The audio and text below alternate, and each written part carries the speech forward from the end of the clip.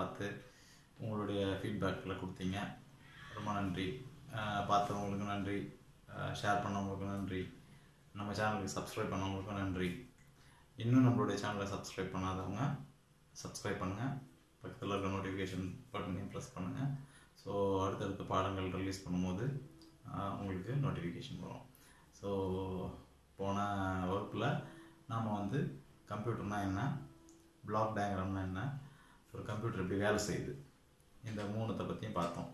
அதை வந்து ஒரு ஃபாஸ்ட்டாக ஒரு ரிவைஸ் பண்ணிடலாம். கம்ப்யூட்டர் வந்து ஒரு எலக்ட்ரானிக் மிஷின், அது ரொம்ப வேகமாக வேலை செய்யக்கூடியது, அது டேட்டா ப்ராசஸிங்கிற வேலையை செய்யுது அப்படின்னு பார்த்தோம். டேட்டானா எண்கள் மற்றும் எழுத்துக்களின் தொகுப்பு, collection of alphabets and numerals அப்படின்னு பார்த்தோம். இப்போ வந்து டேட்டா ப்ராசஸிங்னா என்னன்னு சொன்னால், அந்த டேட்டா மேலே ஒரு ஆப்ரேஷன் நடத்துறது, ஏதாவது ஒரு கண்டிஷனை வச்சு ஏதாவது ஒரு வேலையை அது மேலே செய்யும் போது அதுலேருந்து இன்ஃபர்மேஷன் நமக்கு கிடைக்குது அப்படின்னு பார்த்தோம். இந்த வேலையை மனுஷன் செய்கிறது தான் இந்த வேலை. இந்த மனுஷன் செய்யக்கூடிய அதே வேலையை தான் கம்ப்யூட்டரும் பண்ணுது அப்படின்னு பார்த்தோம். அதனால தான் 10 மனிதர்கள் செய்யக்கூடிய வேலையை ஒரு கம்ப்யூட்டர் அதோட குறைந்த நேரத்தில் ரொம்பவும் பர்ஃபெக்டாக, ரொம்ப அக்யூரேட்டாக, ரொம்ப துல்லியமாக செய்யுது அப்படின்னு சொல்லிட்டு போன வகுப்பில் பார்த்தோம். அடுத்து பார்த்திங்கன்னா, ஒரு கம்ப்யூட்டர் ஒரு வேலை செய்கிறதுக்கு புரிஞ்சுக்கிறதுக்கு, வேலை செய்கிறது எப்படி அப்படின்றத புரிஞ்சுக்கிறதுக்காக நம்ம பிளாக் டயக்ராம் ஒன்றத்தை பற்றி பார்த்தோம். இந்த பிளாக் டயக்ராமில் வந்து கம்ப்யூட்டரோட 3 பகுதிகள் இருக்கிற மாதிரி பார்த்தோம். Input device, output device and CPU, central processing யூனிட்னு சொல்லிட்டு. இப்போது இன்புட் டிவைஸ் அப்படின்றத பற்றி விரிவாக பார்க்க போகிறோம். நம்ம போன கிளாஸில் ஏற்கனவே பார்த்த மாதிரி கம்ப்யூட்டருக்கு தேவையான தகவலை கம்ப்யூட்டருக்குள்ளே அனுப்புறதுக்கான டிவைஸை தான் நம்ம என்னன்னு சொல்கிறோம்னா இன்புட் டிவைஸ்ன்னு சொல்கிறோம்.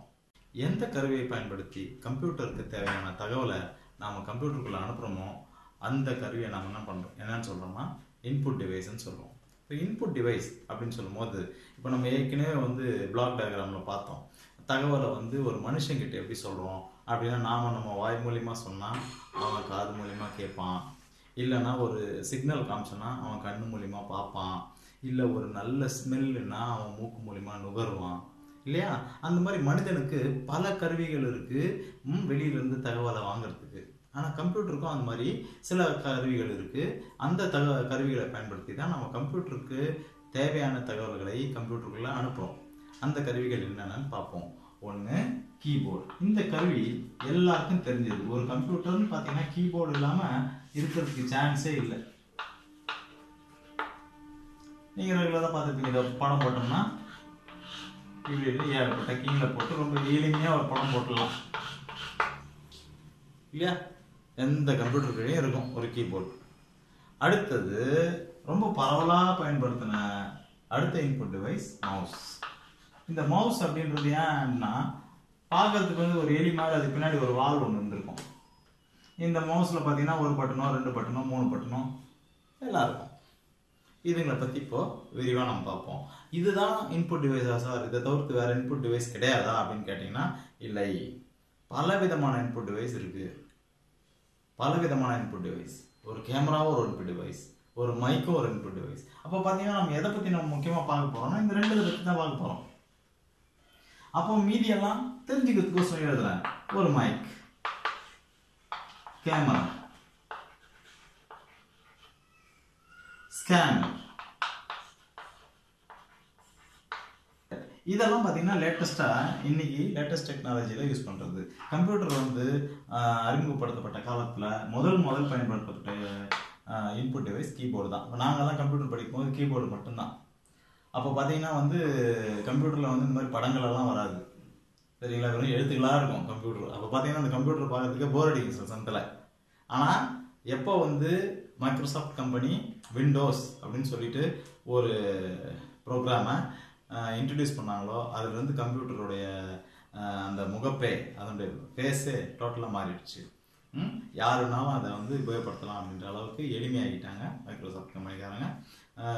மேற்கொண்டு தகவல்களை பின்னாடி வர வகுப்புகளில் நம்ம விரிவாக தெரிஞ்சுக்குவோம். இப்போதைக்கு கீபோர்டை பற்றி படிச்சுக்கலாம்.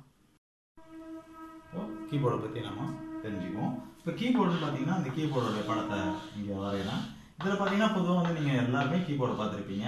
இந்த இடத்துல பார்த்தீங்கன்னா எண்கள் நம்பருங்க போட்டிருப்பாங்க. எடுத்துக்காட்டு 1 2 3 4 சரிங்களா. அடுத்து பார்த்தீங்கன்னா இங்கே வந்து ஆல்ஃபபெட்ஸ் ஏபிசிடி எல்லாம் இருக்கிறது.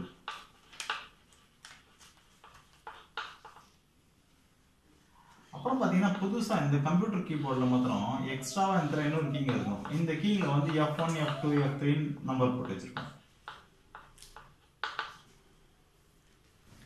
இதுதான் அடிப்படையா ஒரு கம்ப்யூட்டருடைய ஒரு கீபோர்டில் இருக்கிற அமைப்பு. இப்போ பார்த்தீங்கன்னு வச்சுக்கோங்களேன், இந்த நம்பர்கள் முதல்ல இருக்கிற இந்த பகுதியை வந்து நியூமெரிக்கல் கீபேட் அப்படின்னு சொல்லுவாங்க.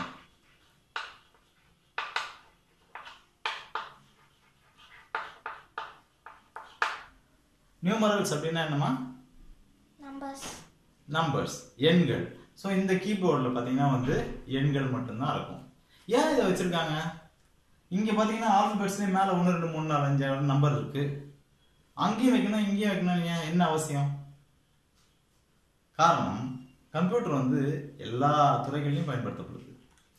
எடுத்துக்காட்டாக வந்து பேங்கிங் இந்த மாதிரியான துறைகள், அதாவது வங்கித்துறை அந்த மாதிரி துறைகள்லாம் பார்த்தீங்கன்னா அவங்க வந்து கால்குலேட்டர் அதிகம் பயன்படுத்துவாங்க. கால்குலேட்டரில் நம்பர் பட்டன் எந்த அமைப்பில் இருக்கோ அந்த அமைப்பில் தான் இங்கே பட்டன்கள் அமைஞ்சிருக்கும். அவங்க பார்த்தீங்கன்னா நீங்கள் பேங்க்லலாம் பார்த்தீங்கன்னா சில பேர் வந்து பேப்பரில் இருக்கிற நம்பர்களை கண்ணை மூடிக்கிட்டு, அதாவது கண்ணை மூடிக்கிட்டுனா பேப்பரை பார்த்தீங்கன்னா இங்கே கால்குலேட்டரை தட்டுறதை நீங்கள் பார்த்துருக்கலாம். அந்த அளவுக்கு அந்த அந்த அந்த கீ, அந்த பட்டன், அந்த பட்டன்களோட அமைப்பு வந்து அவங்களுக்கு மனப்பாடமாயிட்டு இருக்கும். பொதுவாக பார்த்தீங்கன்னா வந்து ஃபினான்ஸ், அதாவது ஃபினான்ஸ் துறையில் இருக்கிறவங்க எல்லாருக்குமே பார்த்தீங்கன்னா வந்து இந்த கால்குலேட்டரில் இருக்கிற நம்பர் அமைப்புன்றது மனப்பாடமாக ஆகிட்டு இருக்கும். அவங்க பார்த்தீங்கன்னா கண்ணை மூடிட்டு கூட வந்து நம்பர்களை கரெக்டாக தட்ட முடியும்.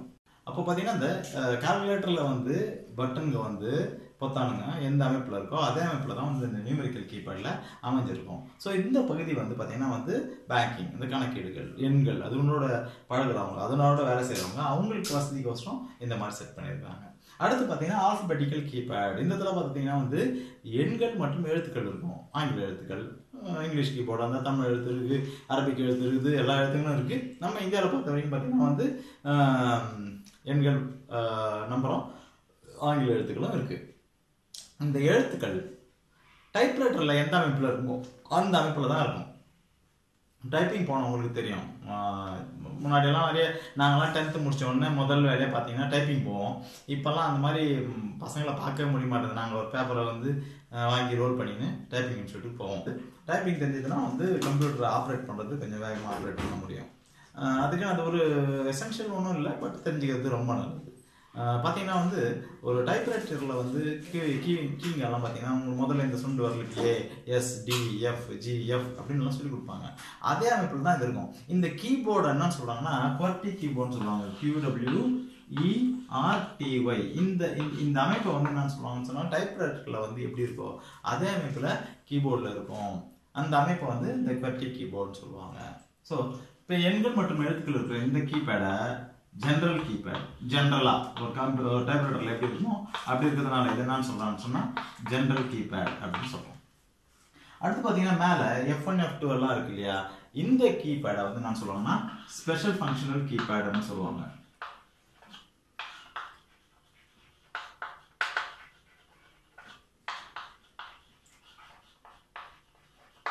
பொதுவாக பார்த்தீங்கன்னா இந்த F1ன்ற அந்த பட்டன் இருப்பாங்க. இதை அழுத்திங்கன்னா எந்த ப்ரோக்ராமில் நீங்கள் இருந்தீங்கனாலும் ஹெல்ப் மெனு ஓப்பன் ஆகும். அந்த மாதிரி இந்த F2 F3 எல்லாம் வந்து ஒவ்வொரு சாஃப்ட்வேர்லையும் ஒரு ப்ரோக்ராம்லையும் நம்மளோட தேவைக்கு ஏற்ற மாதிரி ஸ்பெஷலாக டிசைன் பண்ணிக்கலாம். நம்மளோட தேவைக்கு ஏற்ற மாதிரி அதை ப்ரோக்ராம் பண்ணிக்கலாம். அதனால தான் வந்து அது என்னன்னு சொல்கிறோம்னா வந்து ஸ்பெஷல் ஃபங்க்ஷனல் கீபேட்னு சொல்கிறோம். இப்போ பார்த்தீங்கன்னா MS வேர்டில் வந்து F1 F2 F3 என்ன வேலை செய்தோ அதே வேலை வந்து ஆட்டோகேடில் செய்யுன்றது இல்லை. அதே போல் நீங்களும் ஒரு ப்ரோக்ராம் எழுதுறீங்கன்னா அந்த இடத்துல பார்த்தீங்கன்னா F1 F2 F3க்கு என்ன வேலை செய்யணும்னு நீங்களா வந்து டிசைட் பண்ணிடலாம். அப்போ பார்த்தீங்கன்னா வந்து ஒரே கீ தான் வேறு வேறு ப்ரோக்ராமில் வேறு வேறு வேலையை செய்கிறதுனால ஸ்பெஷல், கொஞ்சம் ஸ்பெஷல். ஒரே ஆள் 4 5 வேலையை பண்ணால் ஸ்பெஷல் இல்லையா? அதனால வந்து அது என்னன்னு சொல்கிறோம்னு சொன்னால் ஸ்பெஷல் ஃபங்க்ஷனல் கீபேட் அப்படின்னு சொல்கிறோம். ரைட்டா? ரைட். அப்போ ஒரு கீபோர்டை பற்றின விஷயங்களை வந்து உங்களுக்கு கிளியராக புரிஞ்சிருக்குன்னு நினைக்கிறேன். கீபோர்டுன்றது 3 பகுதியில் உள்ளது. ஒன்று வந்து நியூமெரிக்கல் கீபேட், இன்னொன்று வந்து ஜென்ரல் கீபேட், அடுத்து வந்து ஸ்பெஷல் ஃபங்க்ஷனல் கீபேட். நியூமெரிக்கல் கீபேடில் பார்த்தீங்கன்னா வந்து ஒரு கால்குலேட்டரில் எப்படி பட்டன்கள் இருக்குமோ அதே போல் அமைஞ்சிருக்கும். இந்த கீபேடை வந்து பார்த்தீங்கன்னா வந்து வங்கித்துறை இல்லை வந்து பணம் இல்லை வந்து எண்கள் அதோட மொத்தமாக டீல் பண்ணுறவங்க வந்து அதிகமாக யூஸ் பண்ணுவாங்க. அடுத்து ஜென்ரல் கீபேட் எல்லாருமே பயன்படுத்துறதுனால தான் அது பேர் ஜென்ரல் கீபேட்னு சொல்கிறோம். பார்த்தீங்கன்னா அதில் வந்து டைப்ரைட்டரில் எப்படி கீங்க பட்டன் அமைஞ்சிருக்குமோ அதே போல் இருக்கும். அடுத்து ஸ்பெஷல் ஃபங்க்ஷனல் கீபேட், இதில் F1 F2 F3ன்ற பட்டன்கள் இருக்கும். இந்த பட்டன்கள் ப்ரோக்ராம் வேறு வேலைகளை செய்யுமாறு டிசைன் செய்யப்பட்டிருக்கும். இப்போ நாம தேவைன்னா நம்மளும் அதை வந்து டிஃபைன் பண்ணிக்கலாம். கிளியர்? ஓகே, கீபோர்டை பற்றி உங்களுக்கு கிளியராக புரிஞ்சிருக்கும்னு நினைக்கிறேன். அடுத்த இன்புட் டிவைஸை பற்றி பார்ப்போம். That's mouse. அடுத்து நம்ம பார்க்க போகிற இன்புட் டிவைஸ் மவுஸ்.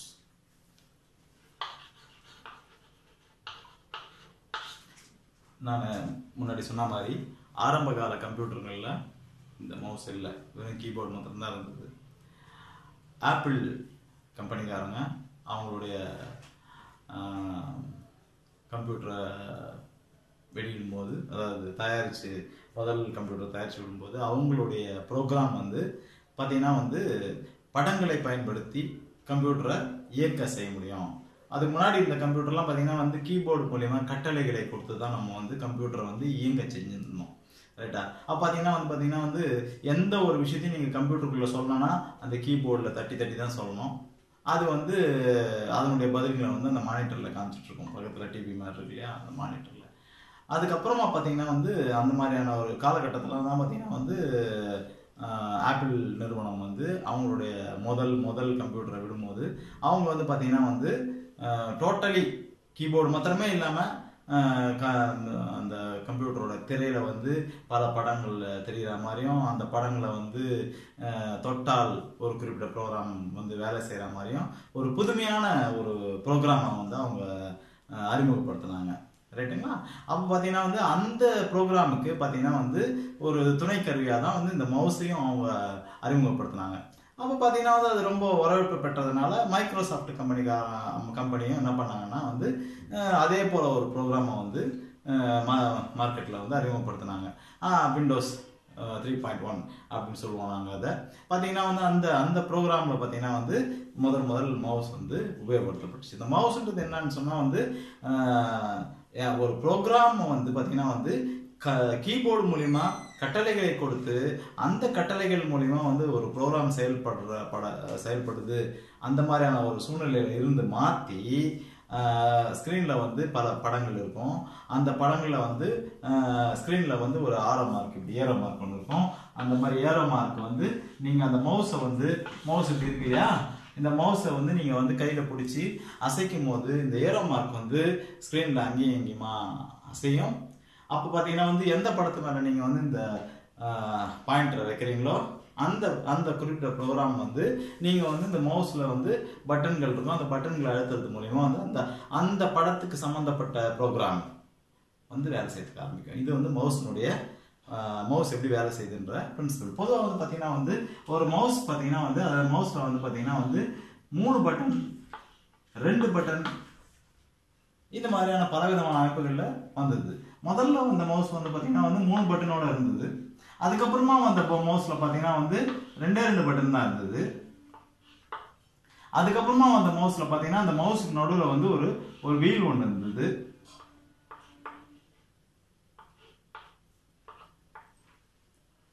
அப்போ பார்த்தீங்கன்னா வந்து அந்த மவுஸும் பார்த்தீங்கன்னா வந்து பரிணாம வளர்ச்சி அடைகிற மாதிரி பல விதமான மாற்றங்களை எடுத்துட்டு பல விதமான மாற்றங்களோட வெளியே வந்தது. இப்போ பொதுவாக வந்து பார்த்தீங்கன்னா வந்து இந்த பக்கம் இருக்கிற பட்டனையும் இந்த பக்கம் இருக்கிற பட்டனையும் தான் வந்து நம்ம அதிகமாக பயன்படுத்துவோம். இதை வந்து பார்த்தீங்கன்னா வந்து நமக்கு லெஃப்ட் சைடில் இருக்கிறதுனால லெஃப்ட் மவுஸ் பட்டன் சொல்லுவாங்க. இந்த பக்கம் இருக்கிற பட்டனை வந்து ரைட் மவுஸ் பட்டன் சொல்லுவாங்க.